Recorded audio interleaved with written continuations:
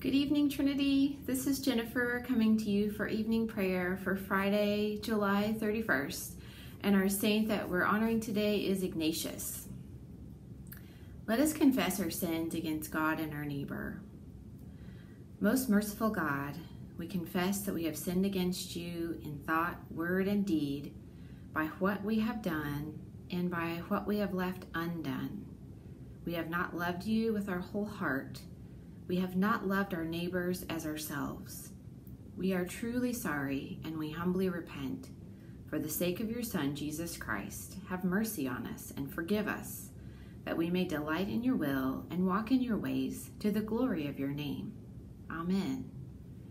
Almighty God, have mercy on us. Forgive us all our sins through Jesus Christ. Strengthen us in all goodness, and by the power of the Holy Spirit, keep us in eternal life. Amen. O God, make speed to save us. O Lord, make haste to help us. Glory to the Father, and to the Son, and to the Holy Spirit, as it was in the beginning, is now, and will be forever. Amen. Alleluia. O gracious light, O gracious light, pure brightness of the ever-living Father in heaven, O Jesus Christ, holy and blessed, now as we come to the setting of the sun, and our eyes behold the vesper light, we sing your praises, O God, Father, Son, and Holy Spirit. You are worthy at all times to be praised by happy voices, O Son of God, O Giver of life, and to be glorified through all the worlds. The psalm appointed is Psalm 73. Truly, God is good to Israel, to those who are pure in heart. But as for me, my feet had nearly slipped. I had almost tripped and fallen, because I envied the proud and saw the prosperity of the wicked. For they suffer no pain, and their bodies are sleek and sound. In the misfortunes of others they have no share. They are not afflicted as others are. Therefore they wear their pride like a necklace, and wrap their violence about them like a cloak. Their iniquity comes from gross minds, and their hearts overflow with wicked thoughts. They scoff and speak maliciously. Out of their haughtiness they plan oppression. They set their mouths against the heavens, and their evil speech runs through the world. And so the people turn to them, and find in them no fault. They say, "How should God know? Is there knowledge in the Most High?" So then, these are the wicked, always at ease. They increase their wealth. In vain I have kept my heart clean, and washed my hands in innocence. I have been afflicted all day long, and punished every morning. Had I gone on speaking this way, I should have betrayed the generation of your children. When I tried to understand these things, it was too hard for me, until I entered the sanctuary of God and discerned the end of the wicked. Surely you set them in slippery places. You cast them down in ruin. Oh, how suddenly do they come to destruction, come to an end, and perish from terror. Like a dream when one awakens, O Lord, when you arise, you will make their image vanish. When my mind became embittered, I was sorely wounded in my heart. I was stupid and had no understanding. I was like a brute beast in your presence. Yet I am always with you. You hold me by my right hand. You will guide me by your counsel, and afterwards receive me with glory. Whom have I in heaven but you? And having you, I desire nothing upon earth. Though my flesh and heart should waste away, God is the strength of my heart and my portion forever. Truly, those who forsake you will perish. You destroy all who are unfaithful. But it is for me to be near God. I have made the Lord God my refuge. I will speak of all your works in the gates of the city of Zion. Glory to the Father, and to the Son, and to the Holy Spirit, as it was in the beginning, is now, and will be forever. Amen. And now the lessons. The first reading is from Matthew chapter 28. After the Sabbath, as the first day of the week was dawning, Mary Magdalene and the other Mary went to see the tomb. And suddenly there was a great earthquake, for an angel of the Lord, descending from heaven, came and rolled back the stone and sat on it. His appearance was like lightning, and his clothing white as snow. For fear of him, the guards shook and became like dead men. But the angel said to the women, "Do not be afraid. I know that you are looking for Jesus who was crucified. He is not here, for he has been raised.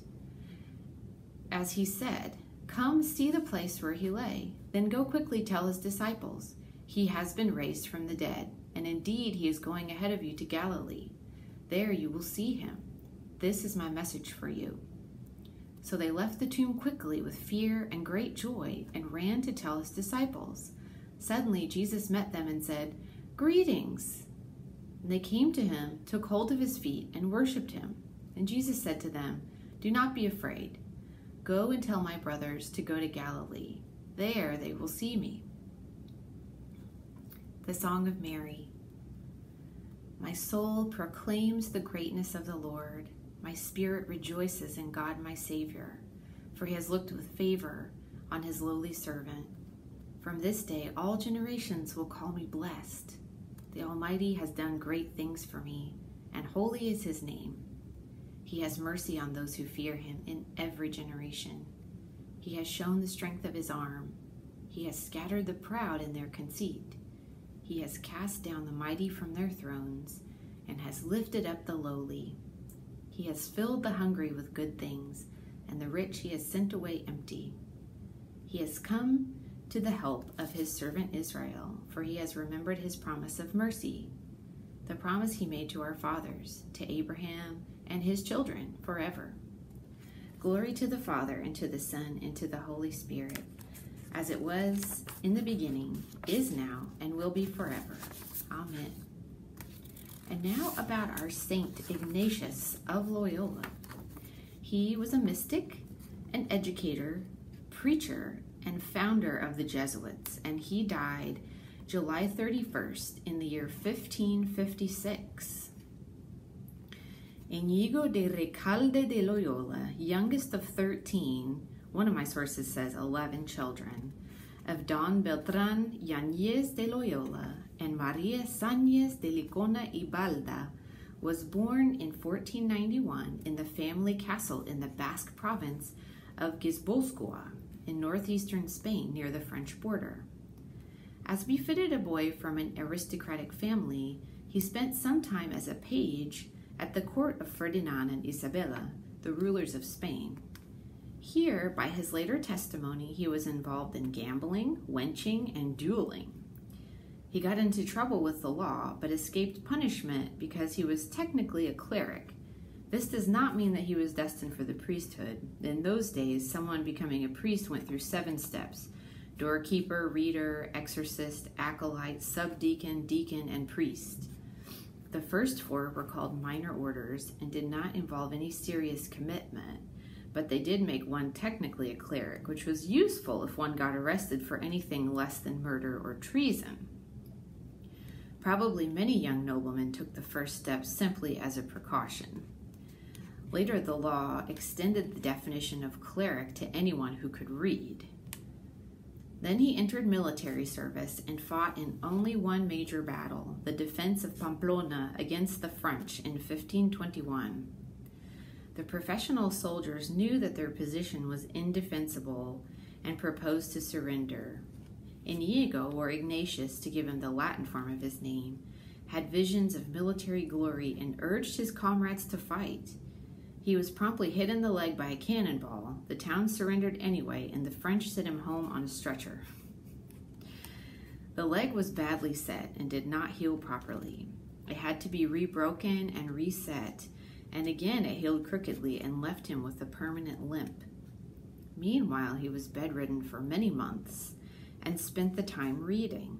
He asked for tales of knightly adventure, but instead was given A Life of Christ, written by a Carthusian monk. He read it and his life was transformed. He went on a pilgrimage to Montserrat, near Barcelona, where he hung up his sword over the altar, and then spent about a year at Manresa, near Montserrat, first working as a nurse and orderly in the hospital there, and then retiring to a cave to live as a hermit and study The Imitation of Christ by Thomas à Kempis, a book urging the Christian to take Christ as example and seek daily to follow in his footsteps. It is probably during this year that he wrote his Spiritual Exercises, a manual of Christian prayer and meditation. He directs the reader to begin with an event in the life of Christ and to imagine the scene in detail, to replay the episode in his mind like a movie script, and to try to feel as if he himself had witnessed the event, and then to use this experience as a motive for love, gratitude, and dedication to the service of God. The book is available today in hardcover and paperback. It has been much used by Christians of all varieties. John Wesley was enthusiastic about it. Ignatius then made a pilgrimage to Jerusalem to see with his own eyes the scenes of our Lord's life and death. He wanted to stay and preach to the Muslims, but the Franciscan station there advised him that he needed an education in order to preach effectively. That's a little bit about Ignatius of Loyola. Now let us pray. Our Father in heaven, hallowed be your name. Your kingdom come, your will be done, on earth as in heaven. Give us today our daily bread. Forgive us our sins, as we forgive those who sin against us. Save us from the time of trial, and deliver us from evil. For the kingdom, the power, and the glory are yours, now and forever. Amen.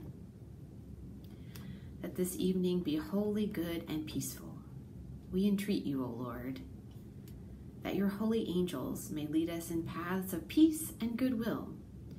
We entreat you, O Lord, that we may be pardoned and forgiven for our sins and offenses. We entreat you, O Lord, that there may be peace to your church and to the whole world.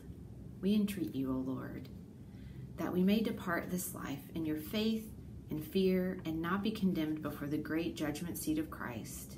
We entreat you, O Lord, that we may be bound together by your Holy Spirit in the communion of Ignatius and all your saints, entrusting one another and all our life to Christ. We entreat you, O Lord. Almighty God, from whom all good things come, you called Ignatius of Loyola to the service of your divine majesty and to find you in all things. Inspired by his example and strengthened by his companionship, may we labor without counting the cost and seek no reward other than knowing that we do your will. Through Jesus Christ our Savior, who lives and reigns with you and the Holy Spirit, now and forever. Amen. Lord Jesus Christ, by your death, you took away the sting of death. Grant to us, your servants, so to follow in faith where you have led the way, that we may at length fall asleep peacefully in you and wake up in your likeness, for your tender mercy's sake. Amen. Let us bless the Lord. Thanks be to God. The grace of our Lord Jesus Christ and the love of God and the fellowship of the Holy Spirit be with us all evermore. Amen. Have a wonderful, blessed evening.